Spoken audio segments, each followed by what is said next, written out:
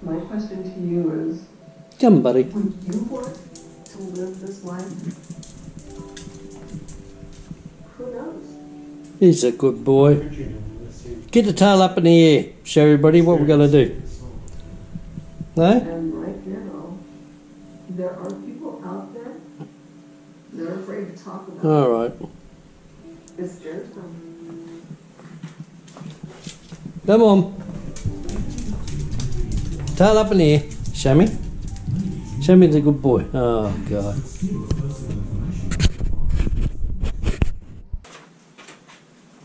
Hello, everybody. Back again. Bit of a layoff from this job. I finally started doing the tail. Feet. Just to give you an idea. Zoom in close there for you. And there we have it. Can you see that well?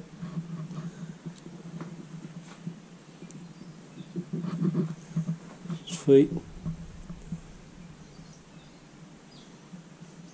And much easier to do the back feet than the front feet. A lot more material to work with because I allowed for it.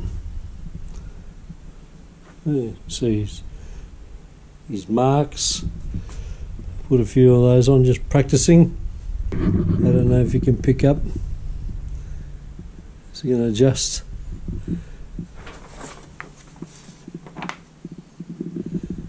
No, it won't adjust. But anyway, we can look at the shape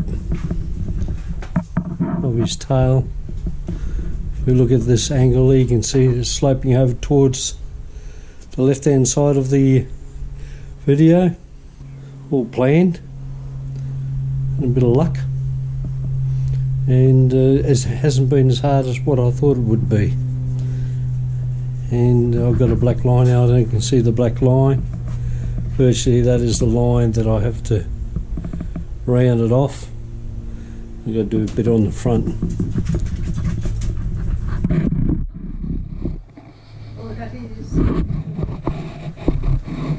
Oh. There we are. Come and have a look. There's that tail we've got to get done. But first of all, I will have to machine this up here, and then after that we'll add the other section of the tail. You'll probably see this hole in there. I'll put that in there. Because these are round pieces of wood, if I don't relieve the stress by removing that heart, it will crack. So hopefully by putting that hole in and grooving it out around there will allow for a chance for it to not distress so much and crack. Well, time will tell with this. The wood is fairly dry, you know, could be a little bit more. And this wood is, it's like a tea tree. I picked up at my father's place there when I trimmed it up there a couple of years ago, and I let it dry out around the side there, which I was going to use for firewood. I thought I'd just try it because it's got nice nice grain. So I'll go and get my gear on, come back, and I'll start cleaning this up. As you can probably see, I've got these holes here before I go. I'll just tell you about these little holes here. These are dowel holes, and what I do is I'll drill those through and made into these holes here. Then I'll run a dowel down into there, so it makes like a fixture and creates a locking mechanism onto this other piece of wood. So very hard for it to come undone. No doubt there's going to be little gaps where I've joined them up there, but very minimal. I would say 5 or 6 there is what I've got, and that's a pretty good effort, really. I think I've sanded them down, so it's equivalent to that. I damaged my bandsaw when I was trying to cut a piece of wood. I lost control of and I damaged the blade. I'm waiting on some new blades to come in, but I've been doing it by hand. I've been using a handsaw and brought back old times just to make this job work. And with the handsaw even, I got a very nice straight surface. I had to set the blade again, or set the teeth again, and but it's been fun. Well, you know, as fun as you can make it. But I have got a drawing that I've been following here. I don't know if you can make out. You probably can do. That's virtually the diagram, roughly, of what his tail looks like, and that's the rear view, looking like that. So we'll try and get it to slope away, then come back, and then the little top of his tail will be in that way. Then I've got to add black wood, and then I've got to add the little white tip to it. So that's going to be interesting too. So hang around. I think it's going to be a bit of fun making this tail. Cheers. Okay, I'm going to give it a go with the machine and see what mess I can make. Right.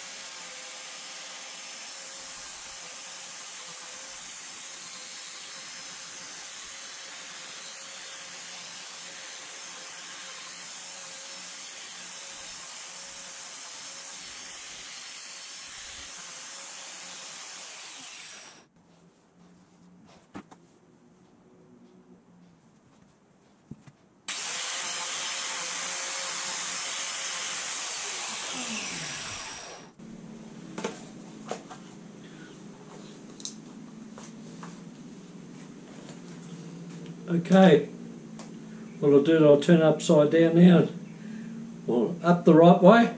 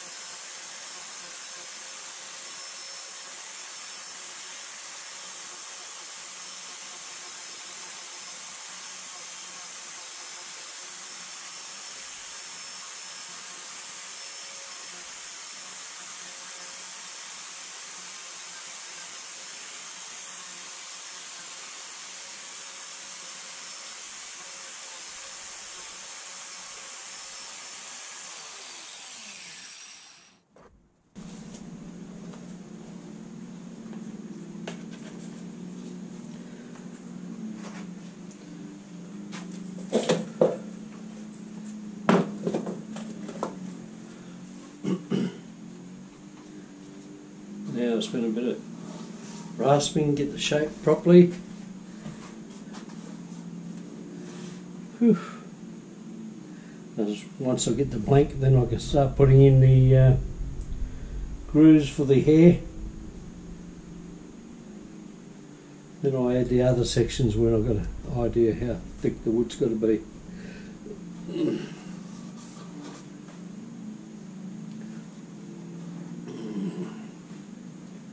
A lot of work.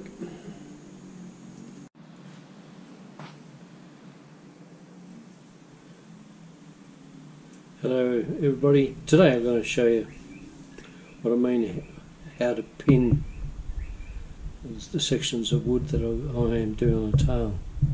This method has worked for centuries. I use it on old boat building techniques where they skewered the planks together so they didn't move, and they used oak. Well, I'm using oak to pin these together. So what I do is I do this.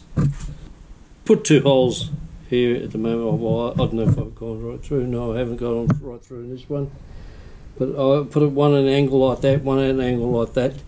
Then I'm going to do another one on an angle like that, and then I'll do it on an angle like that so I don't come through this hole here. And I'll do another one that way, and that way it can't move, it can't dislodge, can't do anything. So that's the best way to pin wood. No skill needed, just a drill and a right size dowel. So we'll drill this.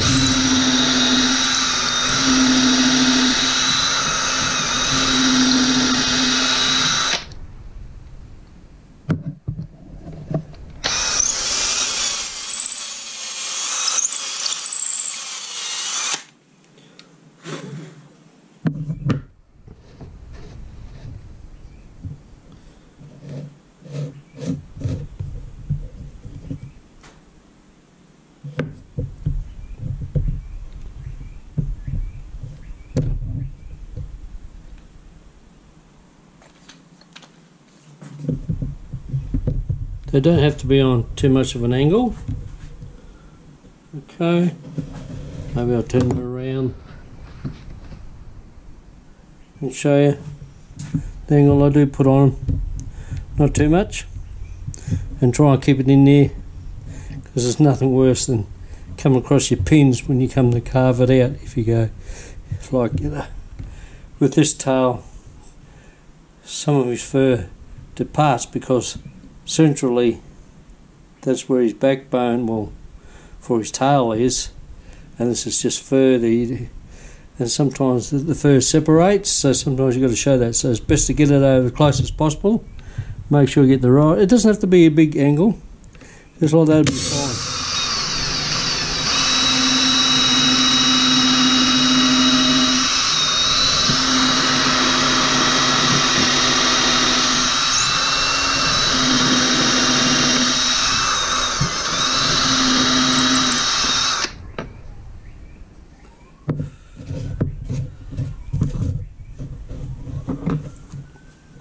And one thing you got to remember when you're putting your holes in there, that's your bottom surface. Make sure you know that's your bottom surface. So you see, we've got a rigmarole of holes going everywhere and all that, but that's all right. Doesn't matter. You don't see that. See your pin.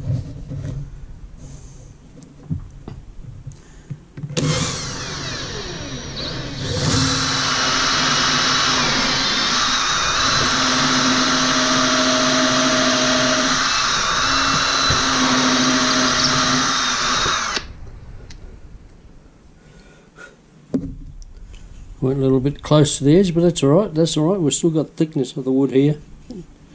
And of course you can see that I've taken out the centre. This one's a little bit worse than the others. There's a little bit of rot in this section, so I took it all out and filled it out. And I know I won't go that thin with the tail at this present moment when I put it up here. I'll just show sure we got that right. And virtually it sits on there like that. There it is, sits like that. But now all I have to do is I glue it, put the glue on there, and if that's sitting flat, which there is no rock whatsoever on that, okay, I check for gap, no gap whatsoever. So I'm going to have a lot of luck with this. And what I'll do, I'll just glue it now, then I'll come back later and continue drilling those pinholes in through the wood, and then I'll put the dowels in there. And I'll cut the dowels just a little bit shorter than the depth of hole. Okay, show a little demo what I'm talking about. Put little pegs in. There's little 5mm dowels. Put a little bit of oil, grease on them. Nice firm fit. Take that one out. You can see it's how far it goes into the corresponding piece of wood. It's on an angle. Okay. And I'll show you. Just put that down. I'll go and get a piece of dowel. What the other angle is, so you can get an idea. Okay. Put this one in here. Right. So you can see.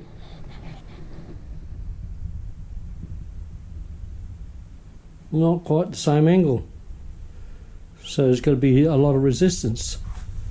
These ones at the back, they go in like that. This one goes over that angle. So there's no tidiness about it. The uglier the holes, the better. That's a good description of how you do it. And it'll last forever more, unless you hit it with a sledgehammer.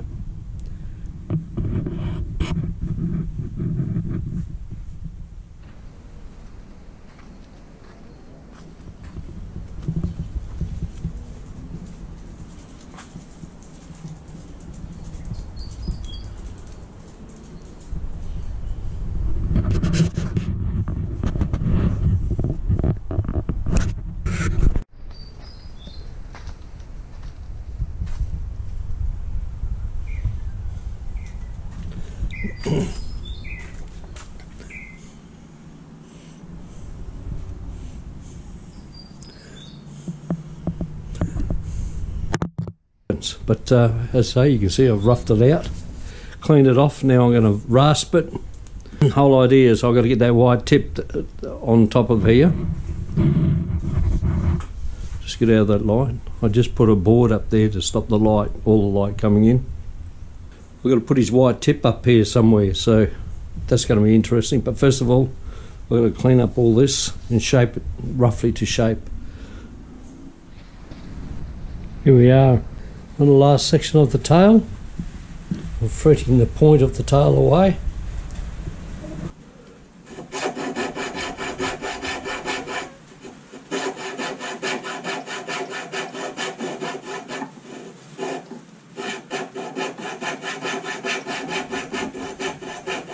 It's easier to fret it out first and come back and rasp it.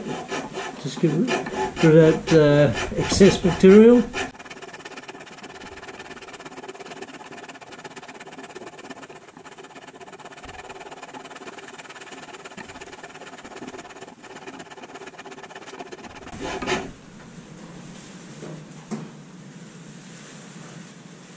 The rest of the world, well, the northern part of the world is going into autumn now. First day or second day of autumn, and we're going into our spring. And even now you can see the new growth, or new leaves coming out on the trees. Right, we've hacked out that. Now I will rasp, but I might just cut out a little bit here. Cut that section out here.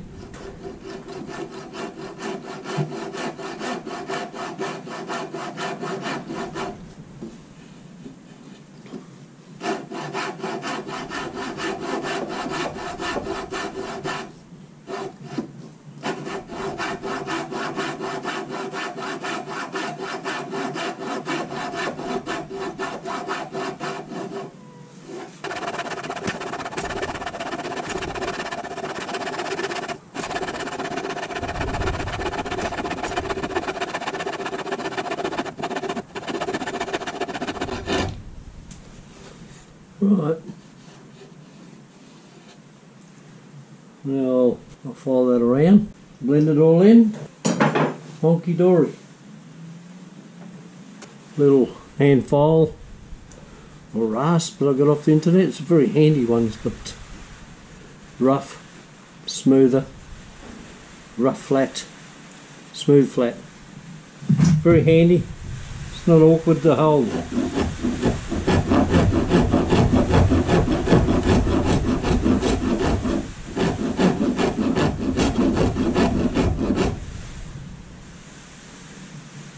Going flat, but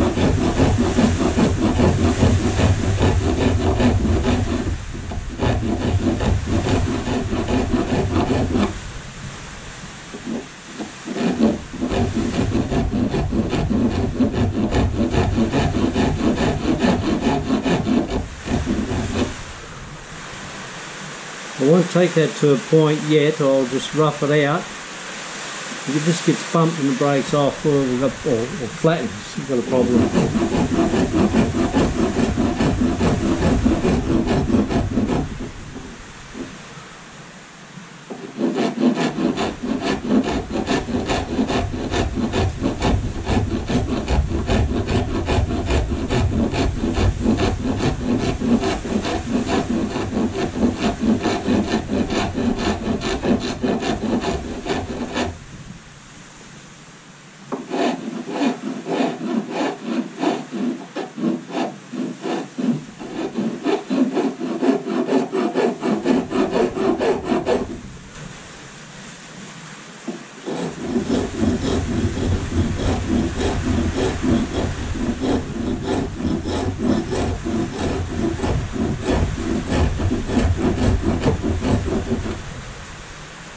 With a rasp,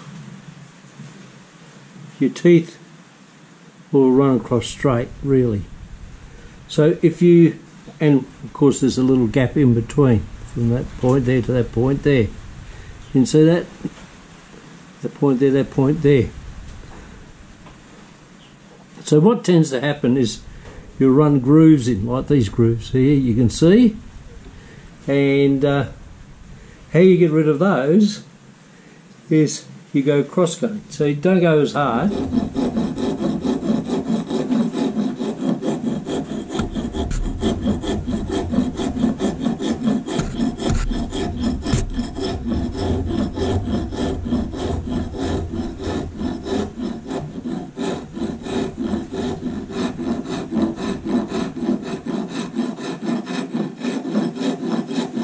It's like cross-hatch.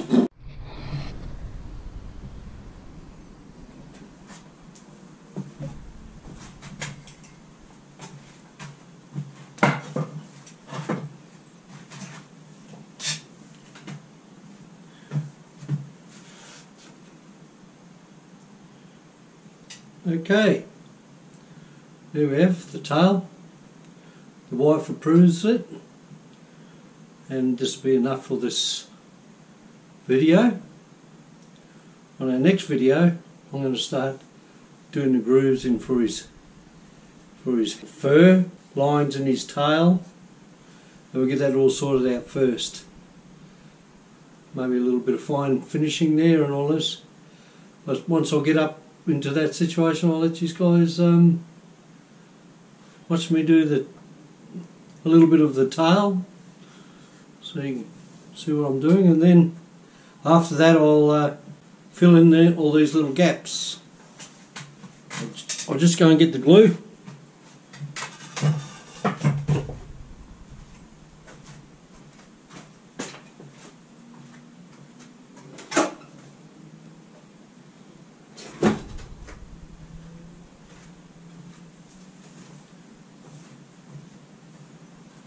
Okay, this one's called Tight Bond. It's original wood glue. It's lilac sawdust. It has been going dark in colour. I'm led to believe that Tight Bond, when you put the sawdust in it, mix it with the sawdust and put it in these cracks and all that, it goes the same colour. So we'll try it out. We'll soon let you know. Okay, see you on the next video. Please subscribe and come along with the ride for this little old doggy. Lots of work to do still. I'll catch you later.